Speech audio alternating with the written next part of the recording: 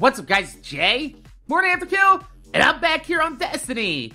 And this is Vosik. Vosik is an asshole with a big-ass Scorch Cannon. He's also a fairly easy boss. The majority of this fight relies on crowd controlling mobs while waiting for bombs to drop from the ceiling so you and your team can throw them at him to take his shield out. It's the only way.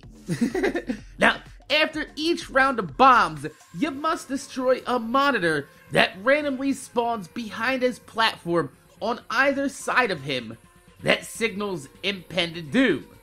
It's similar to Crota's overshield. On the third round of bombs, a captain will spawn and try to stop you from throwing your bombs. Now, once Vosik's shield is fully depleted, then it's up to you and your team to group up for a damage phase, during which you pretty much unload on him with everything you got.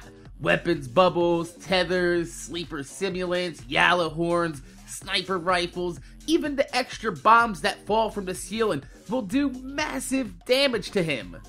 But once the lights behind him turn on, you must get your team to a clean room, or else his room clearing nanites will kill your entire team.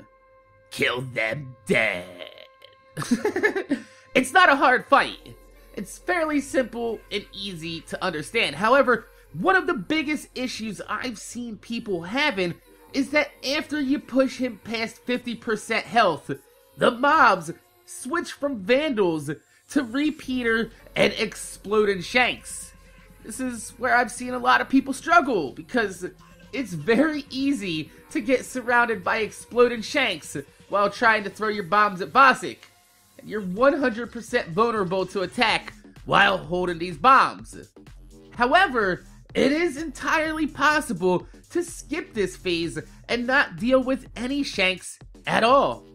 The best part is, you don't really have to deviate from your original plan. So, what you're gonna do is a normal phase 1 bomb rotation. You have your teams throw the bombs, you take care of your monitors, bombs again, captains, DPS, except instead of giving him everything you got, hold back just a little bit on the tethers. You know, a weapons of light bubble and the bombs from the ceiling are gonna be just fine, but the object of this rotation is to do about 40% of his health in the first run. Doing anything more than that will trigger the Shank phase, which is exactly what we're trying to avoid. Now, on the second phase, once again, you're gonna do everything normally, except on the last captain phase, when you're about to take his shield out, instead of hitting him with all 6 bombs on your team, your tether hunter is gonna purposely miss his bomb by slam dunking it on his captain. This is gonna leave Vosik with a very small sliver of health to his shield. The reason why we're doing this is because on the next set of bombs that fall, 4 of your teammates are gonna take their bombs to the back area where you group up for DPS, while the 2 front bomb throwers will take his shield out and tether him. Now, once his shields are down and he's tethered, the rest of the team is absolutely just gonna shit on him with 4 Simba bombs right from the rip before even taking 1 shot of DPS. You're gonna do 500,000 extra damage during this DPS phase just by throwing them bombs.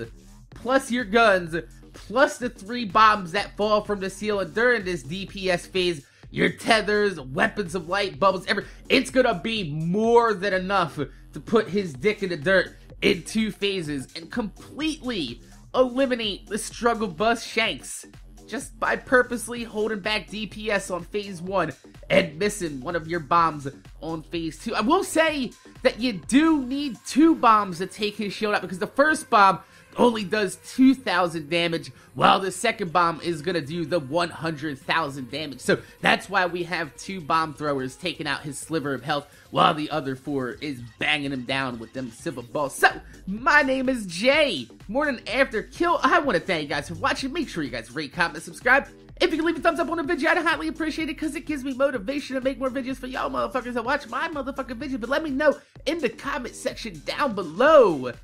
Does this help you out at all? Even if you don't use this strategy and you picked up something from this video that you previously didn't know or was having issues with it, tell me in the comment section down below. Also, let me know if there's anything else in the hard mode raid that you and your team are struggling with. Maybe I can give you guys some pointers or some tips. I don't know. My name's Jay.